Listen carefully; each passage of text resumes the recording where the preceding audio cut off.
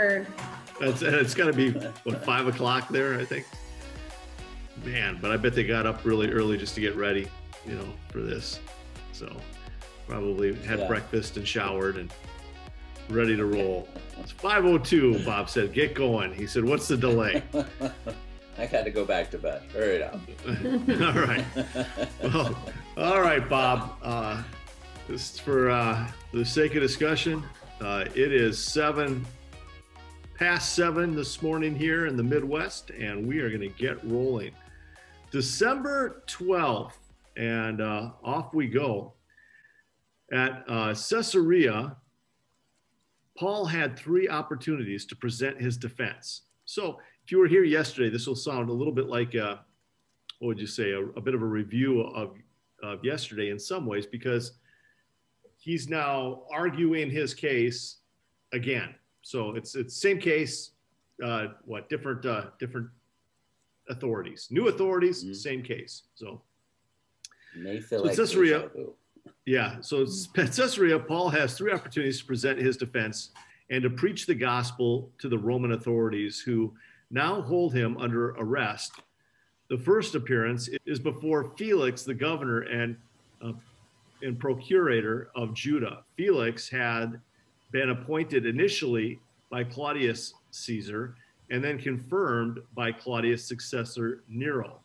Felix's wife, Drusilla, who is mentioned by Luke, is the daughter of Herod Agrippa I and the sister of Herod Agrippa II, before whom, it's like they live in the Appalachian Mountains, right?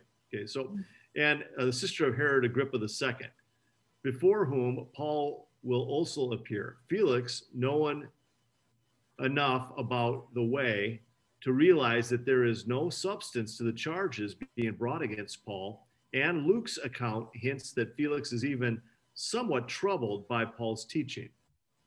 But he is primarily motivated by greed and therefore is engendered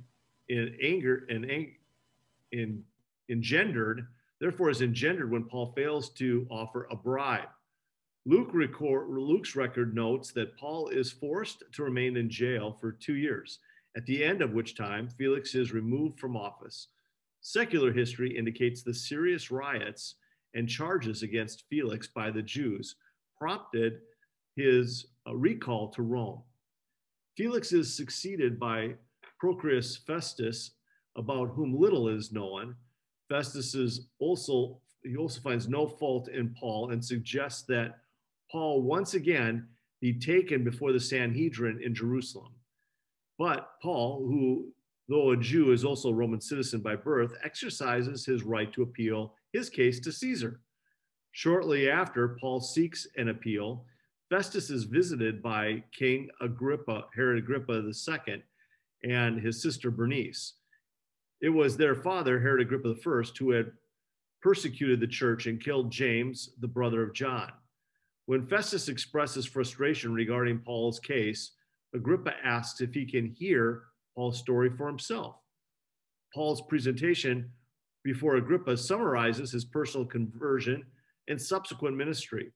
At the conclusion of Paul's discourse, Luke related a memorable conversation between Agrippa and Paul, in which Agrippa appears to be uncomfortably vulnerable to the gospel message presented by Paul.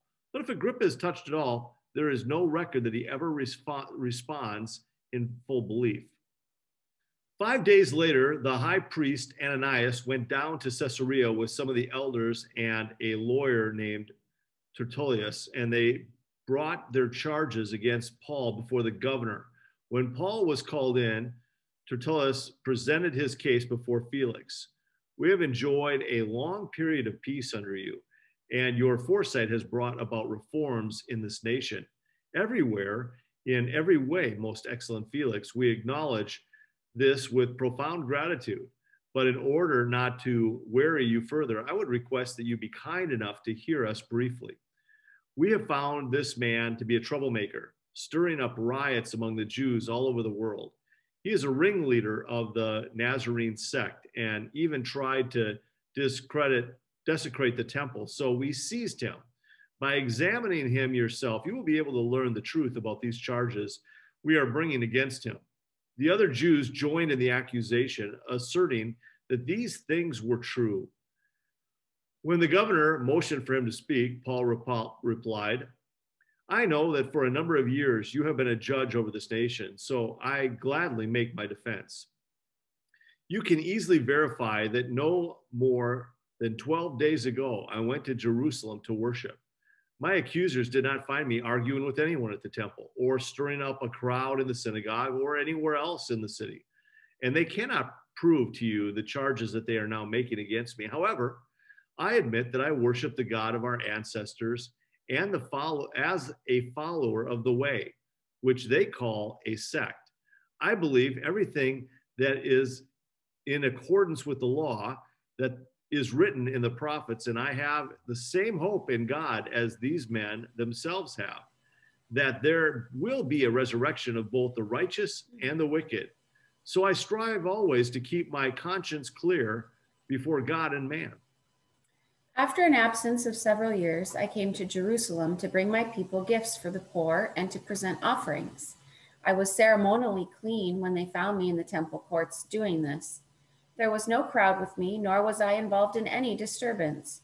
But there are some Jews from the province of Asia who ought to be here before you and bring charges if they have anything against me. Or these who are here should state what crime they found in me when I stood before the Sanhedrin. Unless it was this one thing I shouted as I stood in their presence, "It is concerning the resurrection of the dead that I am on trial before you today." Then Felix, who was well acquainted with the way, adjourned the proceedings. When Lysias, the commander, comes, he said, "I will decide your case." He ordered the centurion to keep Paul under guard, but to give him some freedom and permit his friends to take care of his needs. Several days later, Felix came with his wife Drusilla, who was Jewish. He sent for Paul and listened to him as he spoke about faith in Christ Jesus. As Paul talked about righteousness, self-control, and the judgment to come, Felix was afraid and said, "That's enough for now. You may leave. When I find it convenient, I will send for you."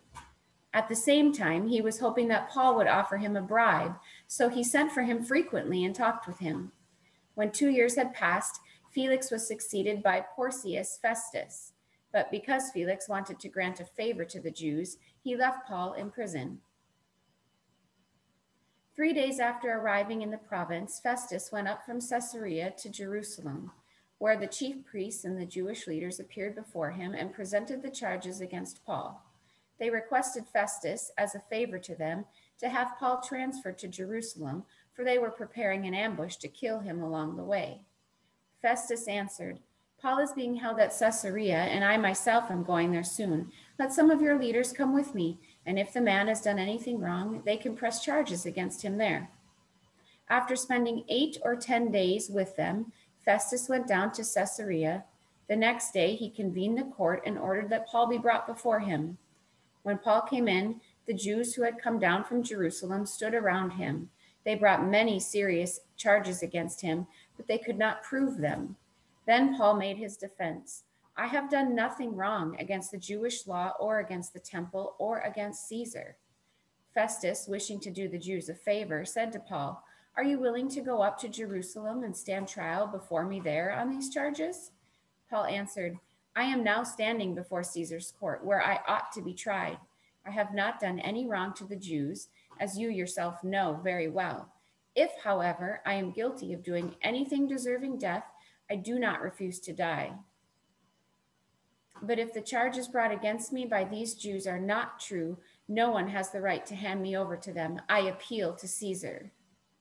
After Festus had conferred with his council, he declared, "You have appealed to Caesar. To Caesar you will go." A few days later, King Agrippa and Bernice arrived at Caesarea to pay their respects to Festus. Since they were spending many days there, Festus discussed Paul's case with the king. He said, "There is a man here whom Felix left as a prisoner. When I went to Jerusalem, the chief priests and the elders of the Jews brought charges against him and asked that he be condemned. I told them that it is not the Roman custom to hand over anyone before they have faced their accusers and have had an opportunity to defend themselves against the charges. When they came here with me, I did not delay the case, but convened the court the next day and ordered the man to be brought in. When his accusers got up to speak, they did not charge him with any of the crimes I had expected. Instead, they had some points of dispute with him about their own religion and about a dead man named Jesus, who Paul claimed was alive.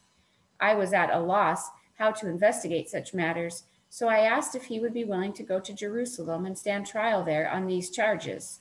But when Paul made his appeal to be held over for the emperor's decision, I ordered him held until I could send him to Caesar. Then Agrippa said to Festus, "I would like to hear this man myself." He replied, "Tomorrow you will hear him." The next day, Agrippa and Bernice came with great pomp and entered the audience room with the high-ranking military officer and their prominent men of the city. At the command of Festus, Paul was brought in. Festus said, "King Agrippa, and all who are present with you, you see this man. The whole Jewish community has petitioned me about him in Jerusalem and here in Caesarea, shouting that he ought not to live any longer. I found he had done nothing deserving of death, but because he made his appeal to the emperor, I decided to send him to Rome. But I have nothing definite to write to his majesty about him. Therefore, I have brought him before all of you, and especially before you, King Agrippa, so that as a result of this investigation, I may have something to write. For I think it is unreasonable to send a prisoner on to Rome without specifying the charges against him." Then Agrippa said to Paul, "You have permission to speak for yourself." So Paul motioned with his hand and began his defense. "King Agrippa, I consider myself fortunate to stand before you today, as I make my defense against all the accusations of the Jews, and especially so because you are well acquainted with all the Jewish customs and controversies. Therefore, I beg you to listen to me patiently. The Jewish people all know the way I have lived ever since I was a child, from the beginning of my life in my own country, and also in Jerusalem. They have known me for a long time and can testify, if they are willing, that I conformed to the strictest sect of our religion, living as a Pharisee. And now it is because of my hope in what God has promised our ancestors that I am on trial today. This is the promise our 12 tribes are hoping to see fulfilled as they earnestly serve God day and night. King Agrippa, it is because of this hope and that these Jews are accusing me. Why should any of you consider it incredible that God raises the dead? I too was convinced that I ought to do all that was possible to oppose the name of Jesus of Nazareth.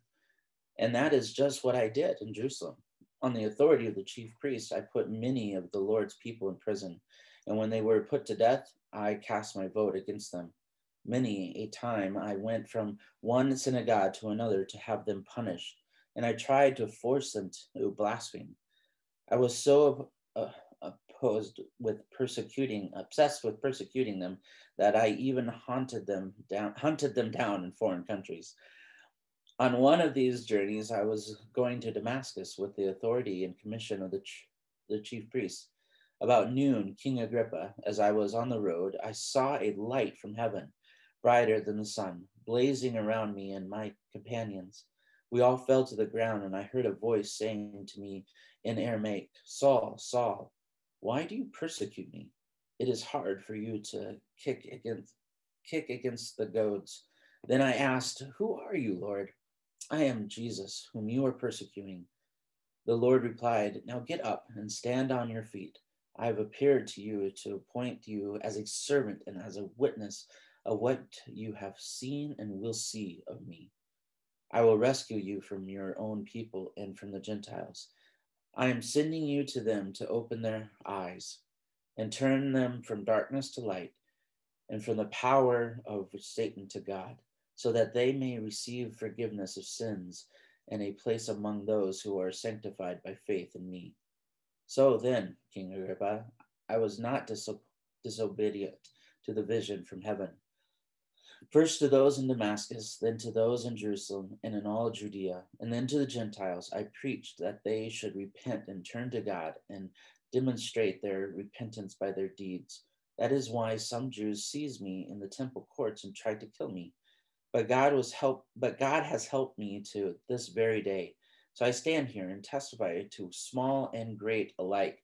I am saying nothing beyond what the prophets and Moses said would happen, that the Messiah would suffer, and as the at the first to rise and and as the first to rise from the dead would bring the message of light to his own people and to the Gentiles. At this point, Festus interrupted Paul's defense. You are out of your mind, Paul, he shouted. Your great learning is driving you insane. I am not insane, most excellent Festus, Paul replied. What I am saying is true and reasonable.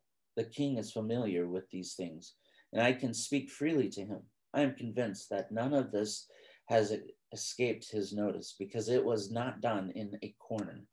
King Agrippa, do you believe the prophets? I know you do. Then Agrippa said to Paul, do you think that in such a short time you can persuade me to be a Christian? Paul replied, short time or long, I pray to God that not only you, but all who are listening to me today may become what I am, except for these chains. The king rose, and with him the governor and Bernice, and those sitting with them. After they left the room, they began saying to one another, this man is not doing anything that deserves death or imprisonment. Agrippa said to Festus, this man could have been set free if he had not appealed to Caesar. Great opportunity for Paul to share the gospel. Yeah. It's amazing he had to spend 2 years in some ways, and at the same time, those were not wasted years, you know. And it's kind of one of those things where you look at back and go, if this is me, I'm gonna ask, you know, for my friends to kind of do the bribe thing, like get me out of the jail, right? Go pay the man and get me out of here. And at the same time, Paul's like, I'm not doing that, and I'm not wasting my time. And it wasn't a wasted time at all. And so for Paul, it's as if his circumstances, no matter how hard they are, he looks at them as opportunities. Mm-hmm. And where others were seeing hardship, he saw, you know, opportunity-rich environments. And how do we take at least that piece from the text and go, man, there's something there for us to say, let's not waste this life of ours when we are butting up against things that look really difficult. How do we turn? And I mean, he's like really the first and the greatest of all lemonade makers, right? It's like, you know, I hope that you become like me, except for the chains. But nevertheless, I got to let you know, even as I've been in chains, not wasting a moment. Let me tell you about the gospel. And he goes right after it. It's just incredible to me. What were you going to say there, Linfield? Well, I was just, I liked how Paul talked to King Agrippa. It's like, you know, well, I'll say it in my own words. It's like, you know what I'm talking about, King. You go and do all the religious things, and that's actually a poke at him, because King Agrippa was not really known that well to do every religious festival, and so it's like, you know what I'm talking about, King Agrippa. You know all the rules and all this stuff because you do it too. And I just think that's kind of funny. And I'm just I would have loved to seen King Agrippa's face when he said that, like, oh, hey, yeah, kind of too. Just the way Paul spoke to these royalties, if you want to say that, was just amazing. You know, he definitely you know, stroked their ego a little bit and then kind of shot him. Boom, hey, you know what I'm talking about, King. Right. And Woody mentioned, you know, he is one cool cucumber, man. He is cool under fire. And isn't that a noteworthy thing as well, just to say, you know what, against, you know, these real hardships, it's there's something here about maintaining your even disposition and being thoughtful in your responses. I mean, there's something there, I think, that's noteworthy as well, that, it doesn't say anything about that necessarily in the text, but it does point out that, you know, it just in the way that he spoke and the way that he presented showed deference and respect and honor and dignity and clarity of thinking. I mean, there's just a lot of things here that I think it's pretty profound. But yeah, anything else that you wanted to take note of there? I looked up what it meant to kick against the goads because. Oh yeah, tell us a little about what you learned. Oh, I don't recall that. It reminds me a lot of your babushka with the stick, but it's a stick they use to drive cattle or herds of sheep and things. And if a steer or a cattle of some sort was misbehaving, they would use the pointed end of it to poke them. And sometimes they would kick. The more they kicked, the more they got poked. So this was a little commentary. End of the stick. Yeah. A commentary saying that perhaps God had been working on Paul's conscience for a while, and that he was kicking against the goad, getting poked. But anyway. Well, I think that's a good point that you said that. I mean, in Acts 24:16 that we read, it said, you know, I strive always to keep my conscience clear before God and man. And I think that's a point of, you know, that's not something that necessarily comes without some intentionality. So God must have been working, and he must have been working to receive his trying to keep his conscience clean in the way that he was acting, and allowing his actions and his words to be in congruent alignment. So I think there's something there, Jenny, that you're noting that's worthy of our attentiveness. Linfield, well, you have one other. True about true about his conversion too, because he had this dramatic conversion, but it may have been that there were pricks along the way leading up to that. And don't we all know? I mean, it's like you give your life to Christ, it's like this massive change for most of us. It's like, you know, we go from being religious to being set free and walking in grace. Or we go from being irreligious to going, man, I just want Jesus. And yet there's a refining that goes on for the rest of our lives where, you know, a lot of things get chiseled away at first, but it's that refining with sandpaper business that kind of hurts a lot and is often, is, you know, the long haul, you know, the long haul of the sanctification process can be a real painful one. So, and there's no reason to doubt that Paul was in the process from the time that he first accepts Christ until the time that he enters into eternity, right? Sure. Right. And sometimes, well, you know, the Felix, the guy before Festus, you know, he was getting poked because it, you know, it even mentions that this was becoming, you know, something that he was thinking on, like maybe this, and then I think with Festus, I think a good way. I mean, I think Paul knew that he was listening, and because he's had 2 years to talk to Festus, and he's just talking over and over about Jesus and about the resurrection, and I think he threw that in there, not only talking about himself with being prodded along, but hey, Festus, you know, maybe this is you too. And then all of a sudden Festus is like, you're insane, you're crazy, because it might have been, I'm just saying, you know, this is the way maybe it could have been, I don't know, but he might have been like, oh, maybe this is making sense a little bit, and all of a sudden it's like, no, I can't, you're insane, you're crazy. Yeah. Anyways, which I have some mixed feelings about in the text there, because if you remember why he pointed to him being, you know, kind of insane is, you know, he's so learned, and I look at some people and I'm like, man, you are so, you know, book wise that you are absolutely no earthly good, you know. So right. I kind of can relate to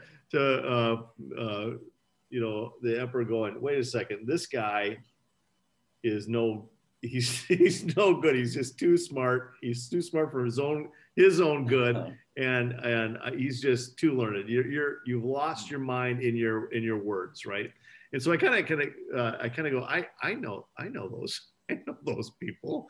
I hang out with some of those people, and yet at the same time, I think what you're saying is probably really more true. Where suddenly when things are penetrating, when the gospel is hitting your heart, you've got that one last stand to kind of push away, and I think that's what we're really seeing is I just have to reject right now, and I don't have any basis for my rejection other than if I can't point to anything that's wrong in the argument, I'm going to point to something wrong in the deliverer of the argument, right? And so I'm going to point at you as the problem rather than receive the words that you're speaking. So you're the problem because this is starting to hurt or penetrate or impact. And rather than receive this, I have to reject this. And in order to reject this, I can't do it on the basis of its logic. I have to do it on the basis of who you are. And in this case, the only thing I can think of is you're just too smart. So right. I think there's something that's probably even more real about his choosing to reject and his last kind of push away as being what was probably more likely true. But I do know those people. They're just, they're so heavenly minded. They're no earthly good. So one last thing. I just love how, it says in Acts 26, it says, I am not insane. Paul's talking. I'm not insane, most excellent Festus, Paul replied, but what I am saying is true and reasonable, because, they're starting to think. And then I love this part. The king is familiar with these things. I love how he brings back King Agrippa. Yeah. Hey, but you're familiar with this. And King Agrippa's probably like, don't bring me into this. Don't drag me into this story. Yeah. Oh man. Oh, it's pretty funny. All right. Well, let's go look at some questions then. How was Paul caught in the system? Well, I mean, he was stuck between the Jews wanting to, make a claim against him and these kings and procurators being curious about what he had to say and not really wanting to take full responsibility. They kind of just kept putting it off, like, I'll go visit with Paul for a little bit, my favorite prisoner, and then we'll leave him tucked away in here because I don't want to deal with the Jews, Mm-hmm. But I don't know the full history of that, but he certainly got the runaround for 2 years. Yeah, well, he's definitely caught in between Felix and Festus, and mm-hmm. So,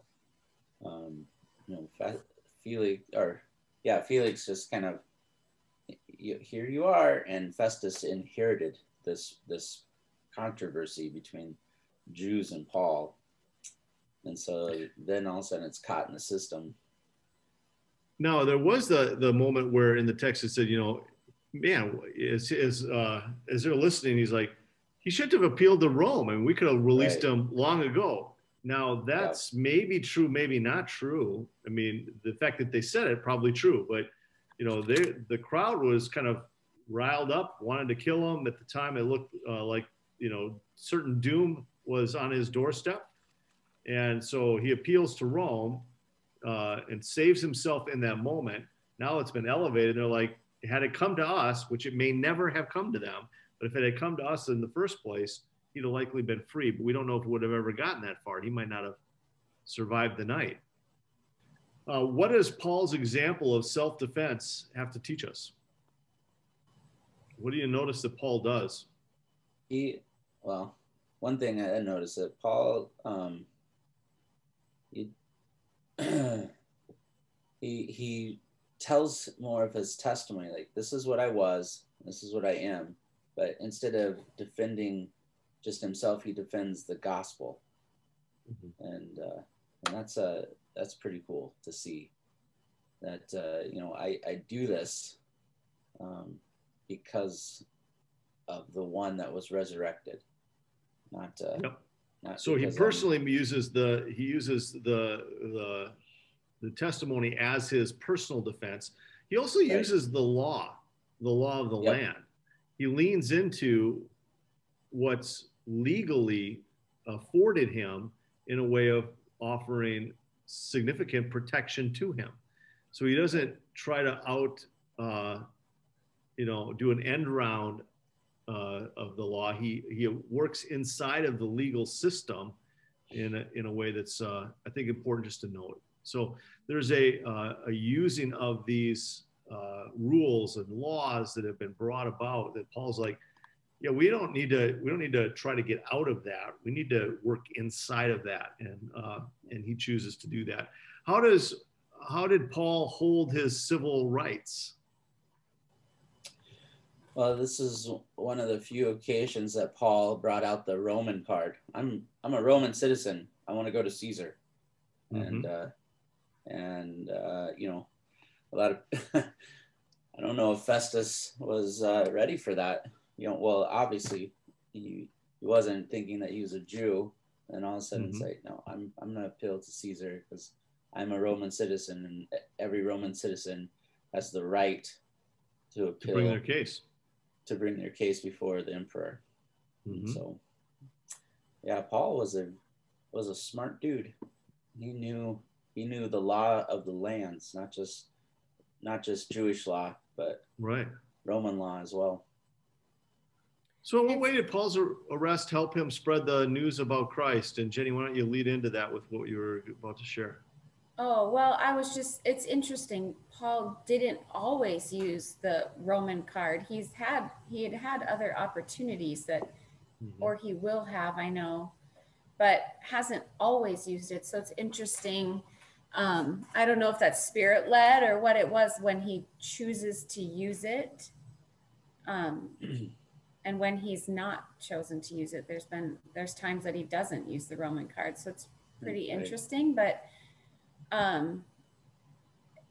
it definitely helps him to spread the gospel because he doesn't stop talking about it, whether he's in prison or in front of a king or in front of a procurator. And I mean, with 2 years, who knows what the Bible would look like without his extra writing time, Mm-hmm. He did a lot of writing in prison. So maybe it was a little retreat for him to not be traveling so much. You have opportunity to send letters and that we, of course, use daily now.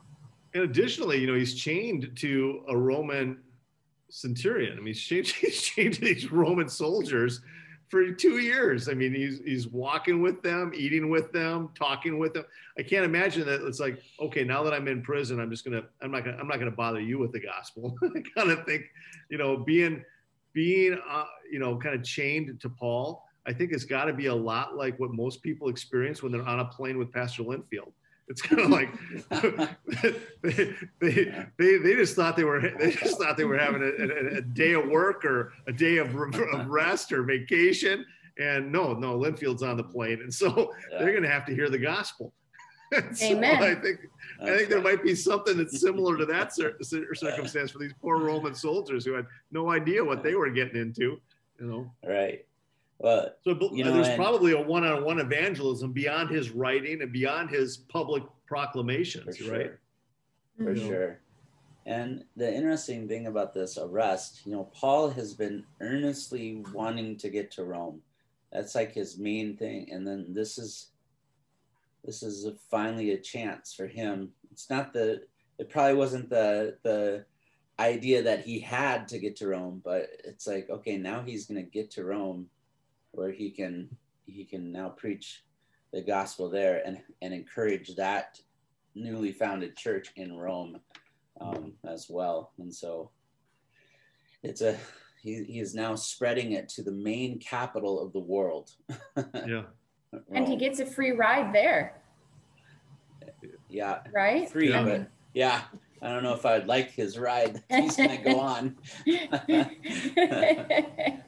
I can almost, David in the chat, I wonder how many soldiers have asked for a transfer. I'm like, can I just go to the Western Front and go against the Scandinavian hordes? I mean, this is ridiculous. I'm about to give up my heart for this man. It's like, what, get me out of here.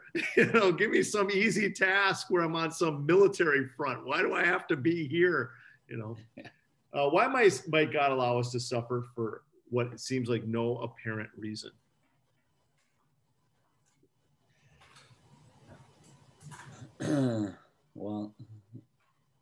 God, yeah, to us, it seems like no apparent reason.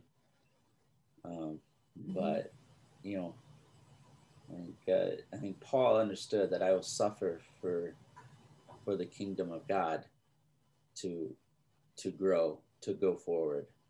And I think that those that know Jesus as their personal Savior truly have him in their life, like Paul did. There's a reason for the time that you're in, suffering, good, whatever it is. There's a reason to speak about Jesus Christ and the love and the hope and the salvation he brings. And so I think in the midst of Paul's suffering, he had a stronger testimony and a stronger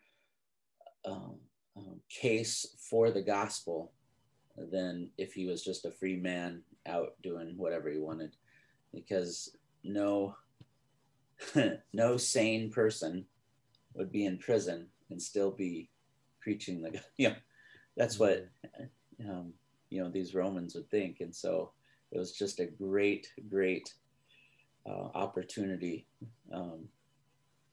to preach the gospel in the midst of rejoice suffering. And again I say rejoice, right? And so he was one who in these hardships was able to turn suffering into a rejoicing metaphor. Now, Jenny, would you just read Jody's comment and make one last reflection? Sure. Hold on just 1 minute. I'll get it up here. She said, "It is often in our suffering that we have the closest connection to God and the opportunity to share our relationship with our Savior with others." And last reflection about that concept. No, so true. It's been our experience. I think in this. I mean, I could point to all three of us and share story. I'd love to share Linfield and Jenny's stories, in fact, because they're so much more powerful than what some of you know around suffering. But and I hate sharing my own, so I'd rather share theirs anyway. But I think all three of us could probably resonate with the fact that, right, it's in our suffering that we've become the women and men that God is allowing us to become. For sure. And so we look back over suffering going, I don't wish that upon my worst enemy, but I don't hate that that's caused me to become who I am today. And and I think that a lot of times it becomes our great tutor. So Jenny, pray over us today, because I know you have a deep reservoir of that personal pain to have caused you to become the woman of God that you are. Yeah.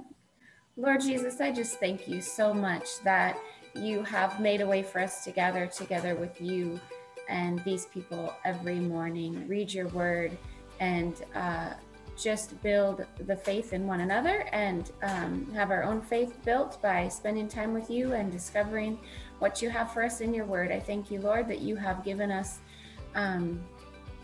government that is there to protect us and to discipline us when needed, and that we can use it to further the gospel and to spread your word. So help us to be good citizens. Help us to use what you've given us to its fullest potential.